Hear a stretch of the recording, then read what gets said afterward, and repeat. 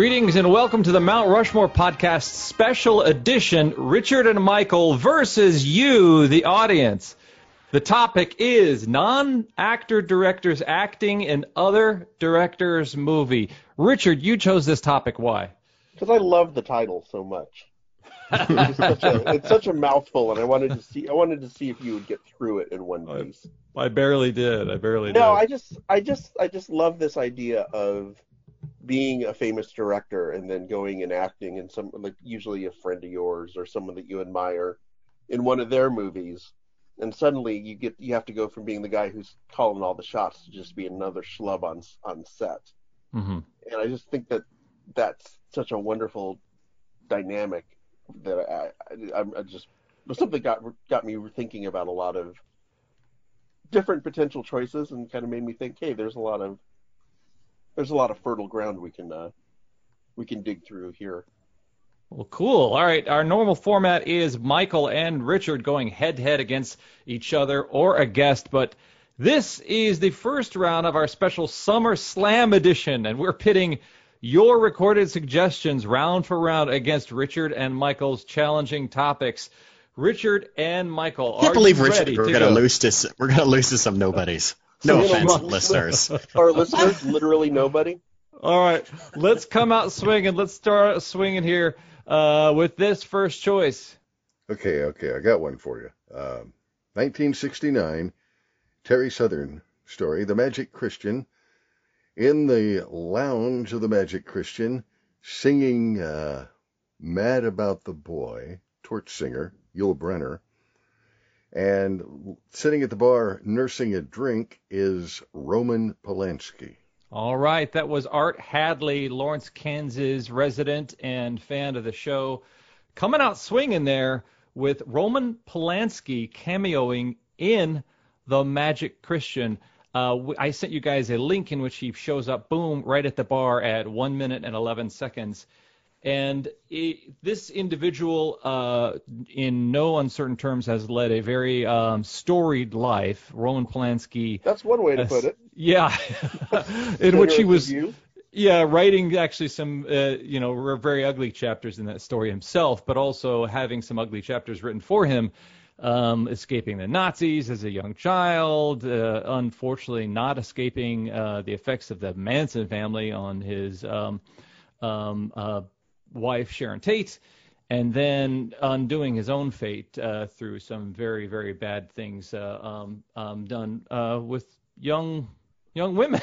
But right. Let's just say, sitting at a bar and having a Yul Brynner in drag sing to you is the least weird thing that's ever happened for Roman Polanski. So what the deal is now in the ring is Roman Polanski cameoing in The Magic Christian in this scene. And Richard and Michael, you've got to go up against and kind of try to beat this choice. What do you got, Michael? Okay, well, my first choice is Steven Spielberg as Steven Spielberg directing Tom Cruise as Austin Powers in Austin Pussy, an in-movie film in the film Austin Powers in Goldmember from 2002. Oh, and my God. I knew you were going to do this one, Michael. I could have set my watch to it. Thank you. It's very, I think most of mine are kind of cameos rather than like a director flexing their acting chops. But yeah, this is one that you kind of are introduced into a very Mission Impossible, James Bond style opening action sequence that you're led to believe that, Mike Myers is, skydiving through the atmosphere and landing in his Jaguar and doing all these amazing things, and it pulls back, and of course it's Tom Cruise and it's Danny DeVito, and it's all like these, very famous actors playing these, very famous roles, I guess they are at this point. And then it pulls back again. There's a cut, and Steven Spielberg is there, and he's directing this piece of shit movie. And Austin Powers, the character, gives him some sort of critique, and he holds up a Academy Award. And, there is something that Steven Spielberg is a very interesting director in that he makes very heartfelt films, and he makes these global blockbusters and he seems to have a good sense of humor. Like somehow he's had a good sense of humor about his entire role in the film industry as being this pioneer, but also being like, I made Jurassic Park and Schindler's List in the same year, and that's you have to have a good sense of yourself to be able to do like these sorts of things, but then also to be like, oh yeah, hey, guess what? I'm the best, one of the best there is, and even I'll appear in a fucking Austin Powers movie.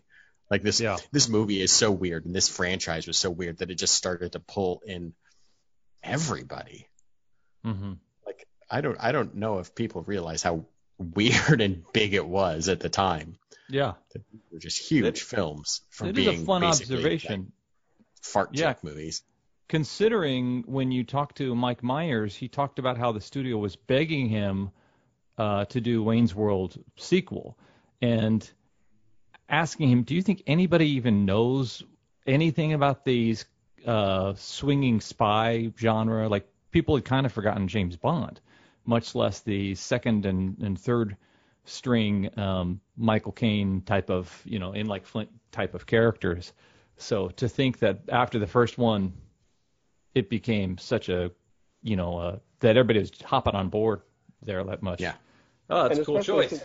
And especially since the first one wasn't initially a huge hit. I think it was only became big on VHS, and that's sort of where it turned in from this kind of goofy, kind of small, fun movie to this worldwide phenomenon was after it got on. Oh, is that right? What the kids used to call tape. Yeah. So tagging out Spielberg and Austin Powers is Richard's choice, which is what? All right, my first choice is Quentin Tarantino in Desperado. Ooh. I wanted to choose Quentin Tarantino because he's someone who makes appearances in his own films from time to time, and kind of thinks that he's an actor. Yeah. He's not. At least not one that I would say would be. I don't know, Jeff. You're the thespian of the group here. How would you rate his acting chops? I would say he's like a Dick Miller kind of level, like a weird character actor kind of level. Yeah, actor. I think that's right.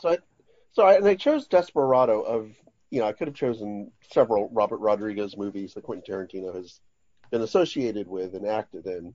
The most, I guess, notable one was From Dusk Till Dawn, which he actually wrote, had considered directing before he gave it to Rodriguez, and he wound up taking a much larger supporting role as one of the two brothers, along with George Clooney. And how much balls does it take to have to be able to essentially cast yourself as being the brother of George Clooney? Right? Like we basically look the same. Yeah. You could totally believe that we came from the same parents, right? Yeah. But I chose Desperado because I think it's a little more indicative of, I think, what his level of acting is, which I think I agree with you. I think you made a spot-on comparison with Dick Miller. Just kind of this sort of ability to come in and play a very specific character who is usually kind of coked up, rambling, foaming, kind of rambling a lot, very fast talking. Basically, he's playing himself. Yeah. That's what he's doing in Desperado. He's basically playing a coked up greaseball, a real stretch for him from what I understand. And a bonus to this is he winds up getting plugged square in the head at the end of his big scene, which I imagine for some people would be a little bit of wish fulfillment in Hollywood. I don't know who that would be, but let's just say that. Because Quentin Tarantino is regularly the weakest link of his own movies when he acts in them. But I think for Desperado, for playing this one specific, very much, I almost wonder if he was written based on Quentin Tarantino to some extent, and Robert Rodriguez just said, hey, why don't you just come in and do this, since this is basically you. Mm-hmm. And in an episode of Golden Girls where he played an Elvis impersonator. Oh, he did? That's hilarious. Yeah. That's where he got his, I think that's where he, his might Elvis have been fetish. where he raised his money to be able to some of the money to be able to make Reservoir Dogs. Wow. From a day player on the Golden Girls. That's funny. Okay, so the challengers in the ring were the Magic Christian, Roman Polanski, Steven Spielberg in Austin Powers, and Quentin Tarantino in Desperado. And this round is going to go to Art Hadley, who suggested Roman Polanski in the Magic Christian. So sorry, Michael and Richard. Art is a very knowledgeable dude, so he probably has 2 or 3 little razors in his underwear or whatever we need to kind of gag the rest of this match. So, all right, so round two begins. And speaking of actors who are known for cameos, and speaking of directors who are associated with the independent film movement, this is a double tag team match because our suggester, Bill Weingartner, has two choices. This is Bill Weingartner. I've got 2 directors for you who were not known for acting, but were in another director's movie. The first is Roger Corman, who was in The Godfather Part 2. And the second is Sam Raimi, who was in the Coen Brothers film Miller's Crossing. Thanks. Bye. Bill Weingartner has 2 Glengarry Glen Ross podcasts. This guy loves Glengarry a lot. So if you do have time, and I think you do since we're in an epidemic, do us a solid and go check out some of Bill's podcasts, the Glengarry Glen Ross Infinity, and the Glengarry Glen Ross Minute on Apple Podcasts. So, one of the Minute podcasts. Yeah, we should do a Mount Rushmore of Mount Rushmore of Alec Baldwin's speeches in Glengarry Glen Ross. Bill Weingartner chose Roger Corman performing in The Godfather Part 2, and he chose Sam Raimi performing in Miller's Crossing.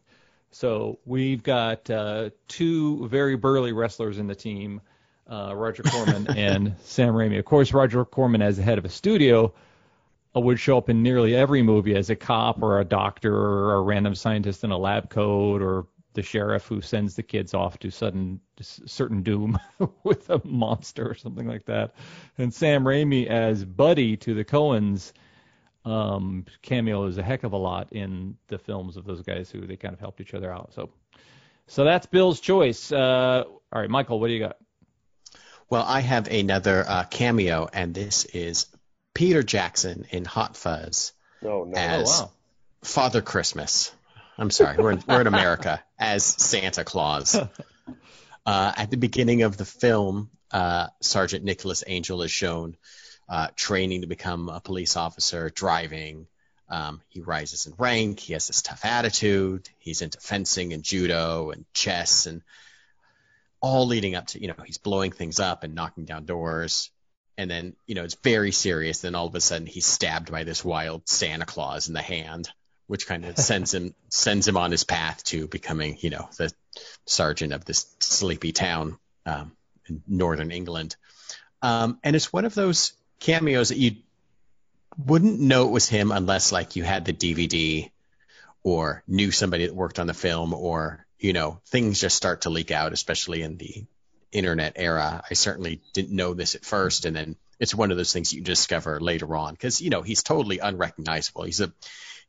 Peter Jackson is a big dude, and a big dude wearing a Santa Claus costume is no big deal. But, he's grubby and grimy, and, you see him for a split second literally stick a knife in his hand. And, I like finding, that's that kind of that DVD nature of things. I like those Easter eggy hidden cameo things that Gwyneth Paltrow is apparently not Gwyneth Paltrow. Kate Blanchett.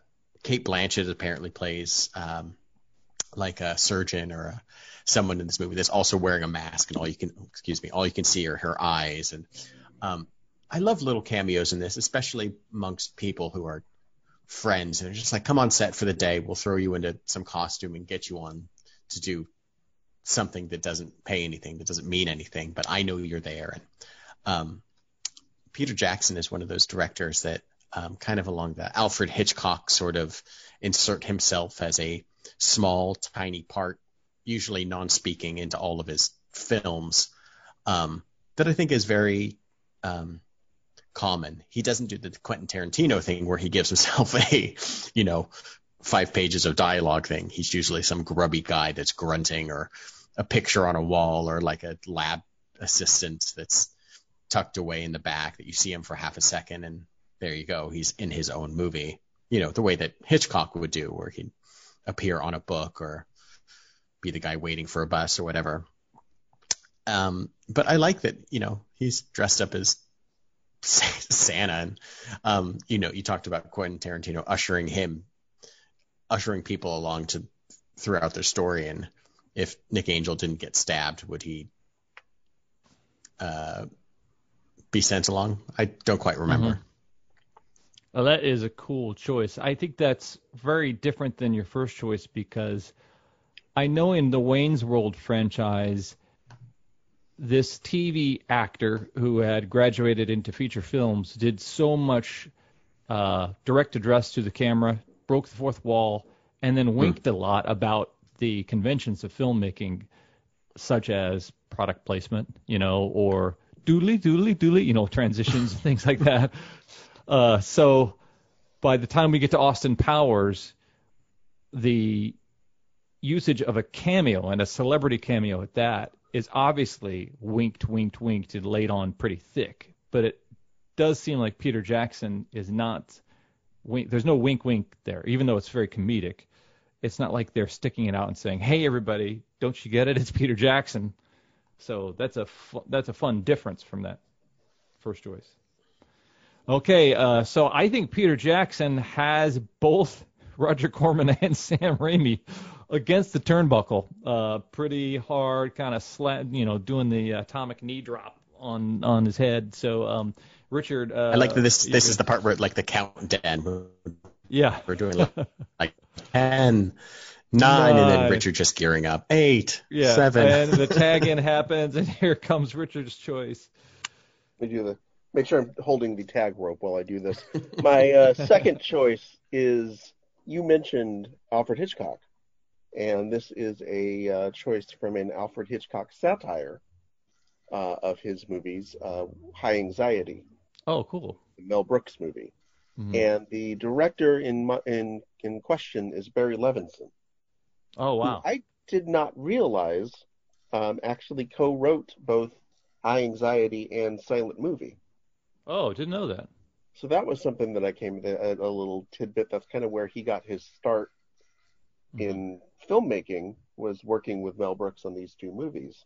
Yeah. And as part of being the screenwriter, Mel Brooks kind of let him have a little bit of fun with minor parts in both movies. Wow. I'm choosing High Anxiety because I remember this being a movie that when I was like 8 or 9 years old, it would come on the local independent station. Mm-hmm. And my mom was a huge Hitchcock fan, so I had watched all the Hitchcock movies by that point. And it might have been the first time that I could remember seeing like a satire of something. Yeah. And I just thought the whole thing was the greatest concept ever. Mm-hmm. When you're like 9, 10 years old, and it's the first time you see something like that, it just made an impact on me. Yeah. Even though I know that it's not the most highly regarded Mel Brooks film. Mm-hmm. Certainly it's not thought of in the same, publicly in the same weight as Young Frankenstein or Blazing Saddles. I think it's a really funny movie. So Barry Levinson plays a bellboy at a hotel that Mel Brooks' character is staying at. And Mel Brooks is constantly bugging him that he needs a newspaper because he's trying to read some obituaries that plays into the plot. And the bellboy just gets more and more worked up about this because everyone keeps telling him, okay, the guy in 247, he really wants his newspaper. And he eventually just gets to the point where he comes into his room. Mel Brooks is taking a shower, and you can see where this is kind of going. The whole setup is straight from Psycho. he takes the newspaper, he rolls it up in his hand, and starts just screaming at him, "You want your newspaper?" in this super high voice. "There's your newspaper!" And starts like stabbing and hitting him with it until he eventually takes off. Newspaper hits the bottom of the shower, and the ink from the newspaper starts running into the drain. I just like this as an idea of, a lot of these are the sort of like the Spielberg thing, where it's almost the sense of, hey, this must be an important movie because we got an important director to come in and do something wacky for us. So this must be a big deal. Yeah. This is kind of the opposite of this. This is a director showing up in someone else's movie before they became a famous director, because this was a couple of years before Diner came out, before Barry Levinson was anything more than a scriptwriter. Yeah. So I just love I just love this idea of this soon-to-be famous director appearing in this one very funny scene in this movie. Yeah. I think it's fun to see professionals having a good time at their job. And when Spielberg cameos in Austin Powers, it reminds me or makes me believe that they still all have this camaraderie in what they do as professionals, and that they just want to be in the business of show and make movies and have a great time. So that's actually really cool choice. Guys, congratulations. You defeated Sam Raimi and Roger Corman. That was outstanding. So Richard 1 point, Michael 1 point. Thanks, guys. This is a special SummerSlam You versus Richard and Michael edition of the Mount Rushmore podcast. We want to get you involved by going on to our Facebook page, our Instagram, our Twitter, and responding to some suggestions. In this edition, we've had more than one. We have got a handful, half dozen of recordings of people who've submitted their suggestions via voicemail, and it's super cool. And so you can really get into the podcast here at the Mount Rushmore podcast factory. Do us a solid and go back and download, rate, and review past episodes. We'd really appreciate it. All right, getting into the second half here of our SummerSlam, Richard and Michael versus you, the listening audience. We're going into our next round, and who's this in the ring? It's Scorsese and Scorsese and Scorsese. Martin Scorsese as Vincent van Gogh, directed by Akira Kurosawa in Dreams. I loved Martin Scorsese's cameo in Shark Tale. So unexpected, but the animation, they made the little fish look like him and everything with the eyebrows. Hilarious! Hi, this is Brian Scalaro. I'm a comedian and an actor. I like pizza, and I sometimes go to the bathroom, usually after the pizza. I really liked Martin Scorsese when he acted in the movie Dreams by Akira Kurosawa. Akira Kurosawa had a dream where he met Vincent van Gogh. Vincent van Gogh was so busy creating art that it made him feel less like an artist. But in the dream itself, it was Martin Scorsese that looked like Vincent van Gogh, because Akira Kurosawa felt inferior to Martin Scorsese. So he wanted Martin Scorsese to play Vincent van Gogh. Scorsese, who didn't speak Japanese, thought it was a bad idea, but he did it, and he was amazing in it. Akira Kurosawa's Dream, the Vincent van Gogh scene, one of my favorite parts in movie history. So we've got Lloyd Umali, Brian Scalaro, and Christy Patterson choosing Scorsese. So we've got two Scorseses out there, one from Shark Tale and one from Dreams. Michael, what do you got? They're basically, which by the way, are basically the same movie, aren't they? Same plot, same everything. Yeah, same style. Yeah. There's nothing scarier coming at you than like two tiny Italian-American twin guys from New York, just like having at you, just getting at your ankles and your knees. And there's a crowbar involved and a trash can lid. The thing about Shark Tale, though, is like that movie was just chock-a-block full of just the most obvious voice casting that didn't require any heavy lifting. It was all like, oh, do you want a De Niro to do a De Niro impression? Okay, that's fine. Is a shark? Yeah. Cool. Okay. Same thing with Scorsese. Same thing with like, even Will Smith, it was just like, just do Will Smith, but like you're a mackerel, I think. Yeah. I don't know. Whatever. It's fine. It's fine.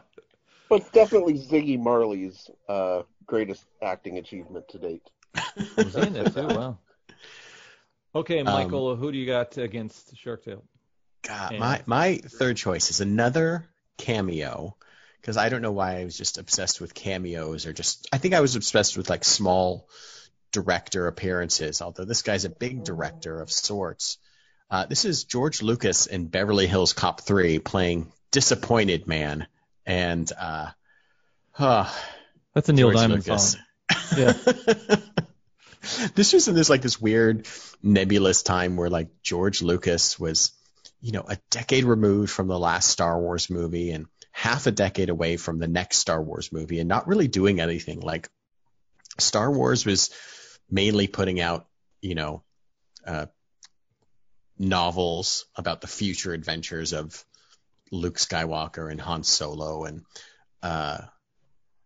Princess Leia, and like they were putting out like a bunch of video games. It was all like X-Wing video games and a bunch of other simulator games. And like Star Wars wasn't doing anything. George Lucas really wasn't doing anything other than like just developing tech with ILM.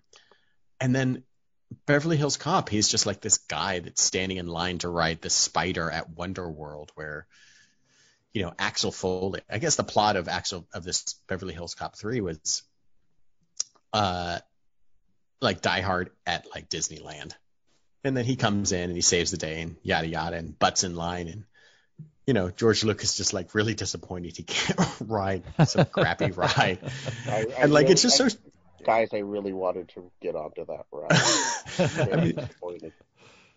I think the most amazing thing is that like the director, his buddy John Landis, got him to do anything. George Lucas is famously like is uninvolved in things in front of the camera. He barely wants to be behind the camera. He kind of just wants to develop and pull the strings and push technology forward and push filmmaking forward from a technological standpoint. It's very strange to think of him like agreeing to stand in front of the camera. The only other thing I've ever seen him in front of the camera really is like where he dressed up in like this blue makeup in Revenge of the Sith as like this guy in the background. And it's just like very strange. I think the strangeness is what's interesting. It's just like, I guess that's George Lucas. He's just wearing like a t-shirt and waiting to ride. So it's odd. The credited as Disappointed Man is just perfect. Or Disappointed Man is just great.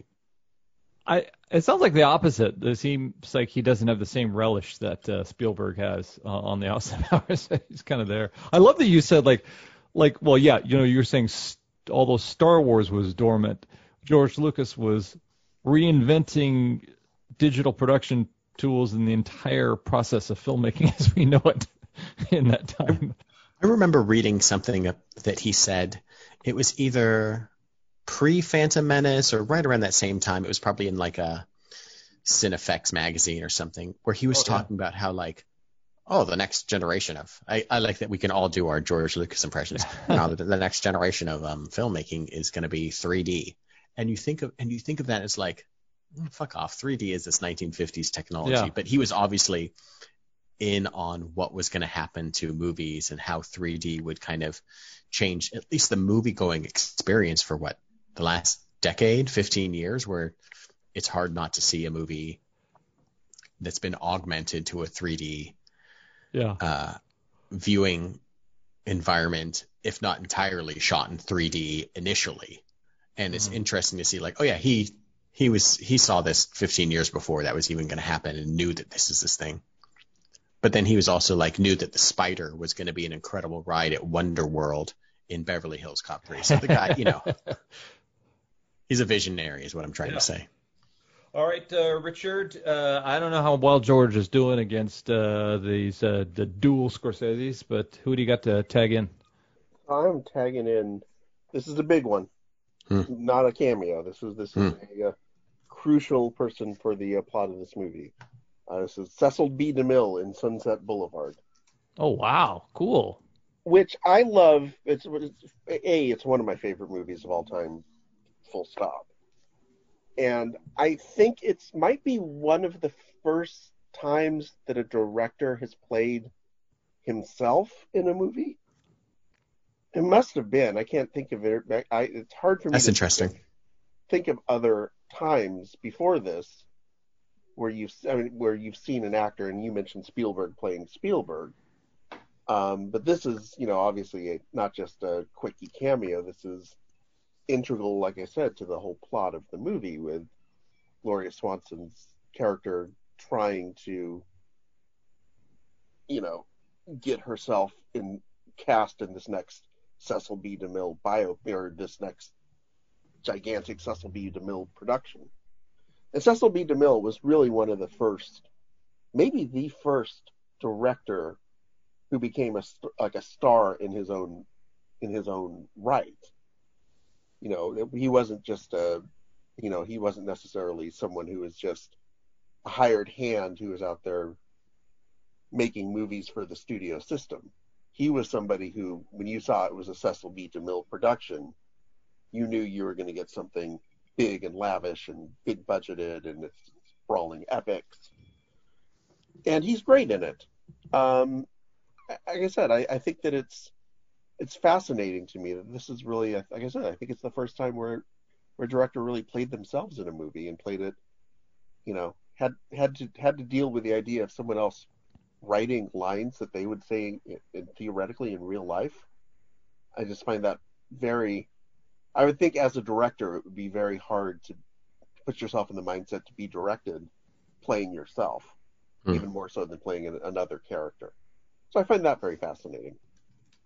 That is a fun choice. I do think of Sunset Boulevard as one of the most potent and dramatic stories. It feels like one of the first kind of modern stories in which the second era of cinema was looking back on the first era and evaluating it and judging it. And you saw somebody who had turned into a little bit of an antique and was trying to shake off the decay of time that had impacted their career. So that's all right, Jeff. We me. got it. You've been to film school. Look at that. I mean, he's just reading his notes from. No. We got it. I'm starting to talk like Shatner. I got to stop that. So yeah, it almost seems like the first time that could even happen. I imagine Chaplin or Keaton or somebody in the shorts comedy era, might have popped in, to play the director or something like that. That's a different idea. And it's interesting because DeMille, movie made in 1950, and he's sort of this figure that is kind of trying to straddle these two eras of filmmaking, right? Because he's someone whose career goes back to the 1920s. But by 1950, he's still, in the 1950s, he's still making, The Greatest Show on Earth and Beverly Hills Cop 1. Beverly Hills Cop 1, yes. Mm-hmm. 10 Commandments is something that he was working on in the the early 50s. So he's still very much of the era, even though he's someone who is also part of that older era that, that they're, like as you said, that they're sort of referencing in the movie. Yeah, that's a cool choice. So at the end of the third round, looks like Cecil B. DeMille knocks out the dueling Scorsese's. And George Lucas. And George Lucas was over here. George Lucas, too. So speaking of directors who had belonged to old Hollywood, who cameoed, our buddy Brian Kelly from Minneapolis, a talented actor and raconteur, because that's what you say, chose a guy who was really hard to beat, and I need to figure out. You guys, you may have to argue this. Let me play the clip. This is Brian Kelly from Minneapolis, Minnesota. Now, this isn't a movie, but it's one of the strangest examples of a director taking on an acting role, and that is Otto Preminger stepping into the role of Mr. Freeze on the 60s Batman TV show. This is weird on a number of fronts. Number one, that the director of The Man with the Golden Arm, Laura, and Anatomy of a Murder would be tapped to play the role in the first place. As it happens, it was Preminger who lobbied for the role. It's often forgotten how hip this show was at the time. Even Frank Sinatra had made a bid to play a character on the show at one point or another.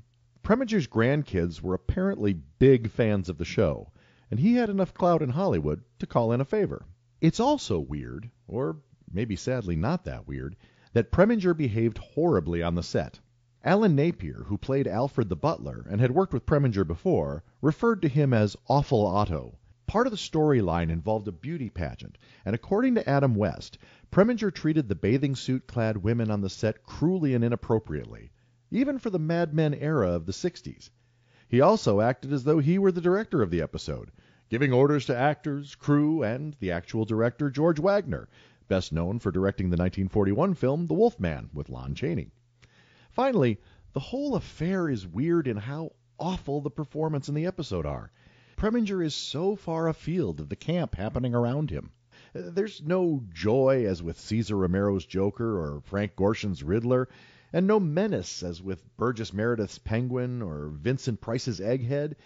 Preminger relies almost exclusively on this odd affectation of stroking his glued-on eyebrows and frequently exclaiming, "Wild! Wild!"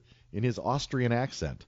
So much so that you almost want to say, stop trying to make wild happen. It might be noted that George Sanders played Mr. Freeze in the first season, and that Eli Wallach took over the role in Season 3, when Preminger was very pointedly not invited back. But nestled there in Season 2 is a truly weird episode of Batman, featuring a director who probably shouldn't have waded into the acting pool. All right, guys, what do you think? Does this qualify even? I think we Maybe said it's films. hard. It's yeah. I think we said films.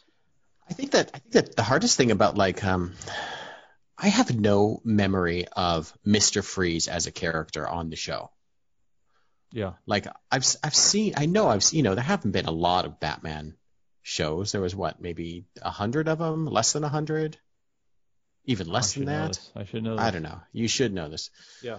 I'm looking up on Wikipedia really quick. 120 episodes. So, okay. Uh-huh. I've probably seen them all, and probably seen them all multiple times. I have no memory of, Mr. Freeze on the show. He was played by 3 different performers. Maybe that's it. Maybe it's just Frank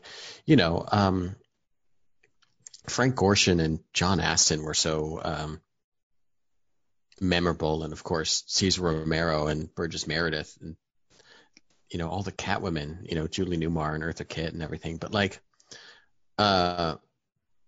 Mr. Freeze, just I can imagine King Tut and Bookworm in my head, but I have no memory of Mr. Freeze being on the show at all. How strange. Yeah. Sorry, that was just just deviating a little bit. But. Yeah. So in the ring is Mr. Freeze under protest. I don't know how legal this is. The ref's looking the other way. Am I in the ring or am I in the rink? The rink. That's me doing Schwarzenegger. That's perfect. Yeah. That's perfect. Who are we going to send in to challenge him? Okay, I've got a real director doing a real actor performance this time, not just guy who's standing in the shadows and you're like, oh yeah, that's it's George Lucas. This is Francois Truffaut as Claude Lacombe in Close Encounters of the Third Kind. Oh yeah, I love that performance. Yeah. Where I think what is interesting about this performance, he's most well known as being a French New Wave director, and he acted a little bit in some of his films and did a lot of voice work in some of his films, but he's not a big time actor.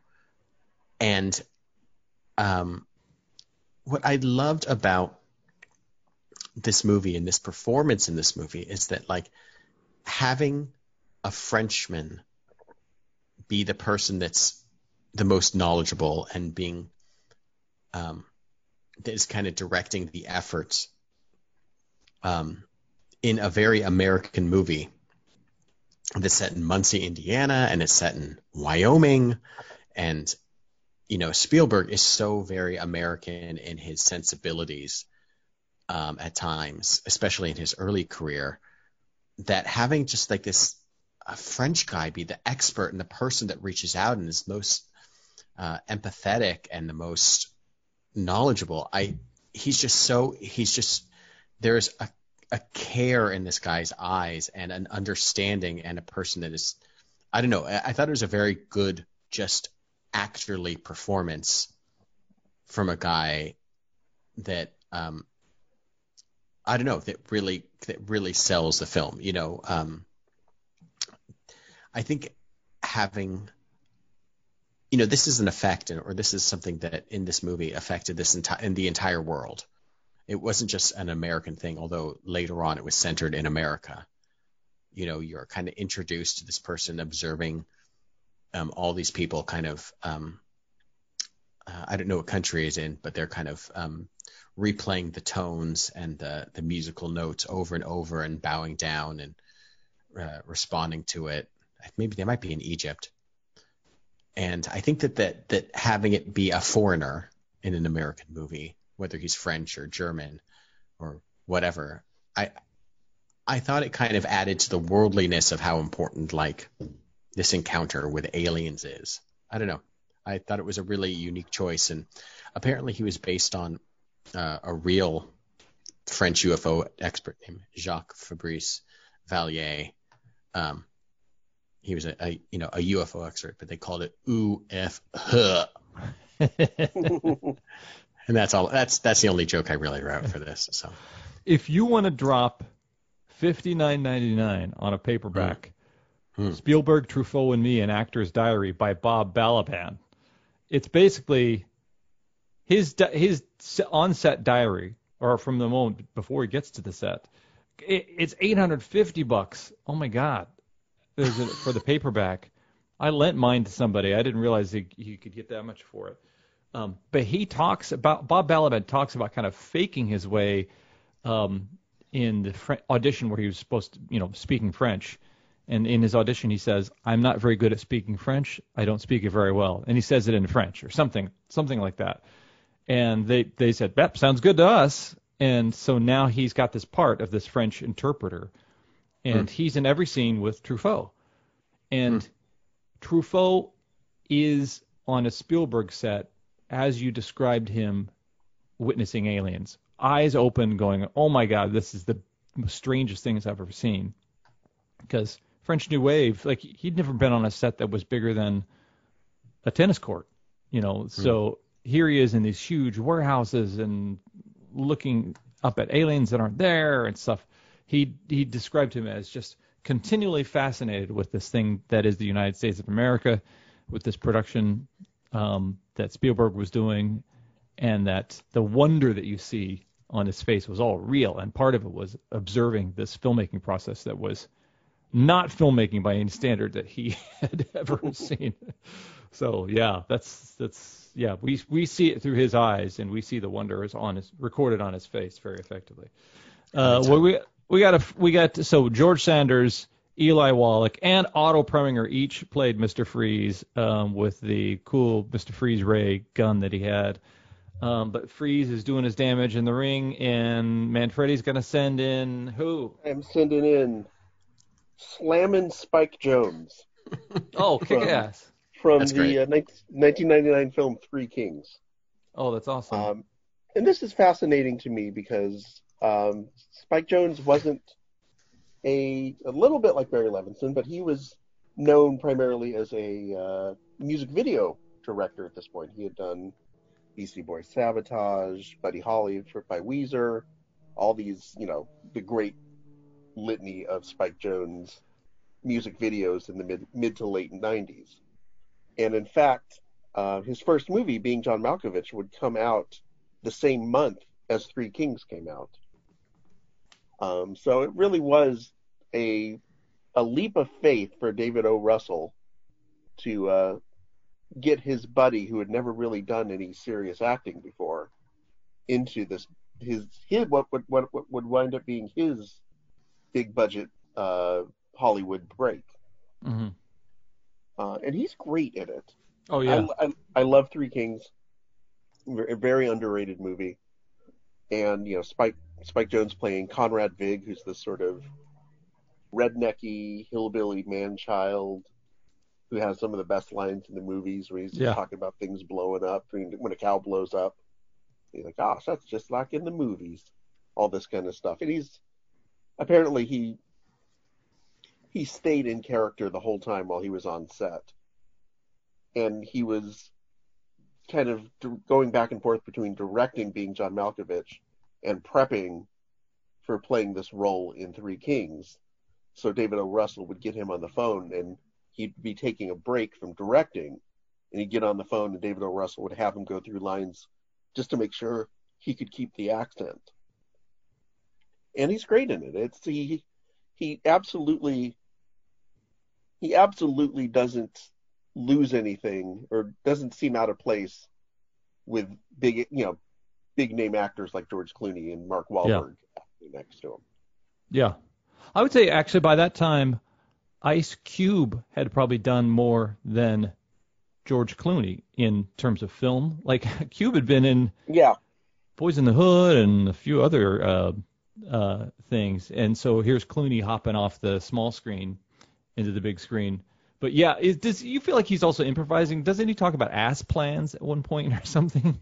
That's because the whole plot is they find the map to lead to the gold bullion in between the butt cheeks of a Iraqi soldier that they captured. They try to. He thinks that maybe he ate it and then it came out that way, and Mark Wahlberg's like, no, it wouldn't come out. That wouldn't come out right. Yeah, there may have been some improvisation there. I think David O. Russell allows for some of that. Noted hothead David O. Russell. Yeah. But Tomlin Nemesis. Oh yeah, and also George Clooney Nemesis. They got into it pretty good on the set of this, if I remember correctly. But I think it's Spike Jonze is someone who has made cameos in his own music videos that he's done. Mm-hmm. Has done some in front of the camera work with his buddies on the Jackass films. But this is, someone who's really good at it and really only did it one time. And then just decided not to do it, decided not to be an actor in his own movies. Yeah. Has done some small parts, like he was in Moneyball, and I think he had a part in Wolf of Wall Street.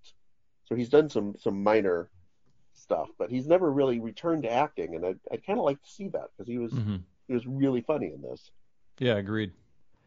So guys, it looks like I think his presence in the ring was questionable to begin with, due to that he was jumping out of a TV show and into the ring. So congratulations, you whooped on Otto Preminger.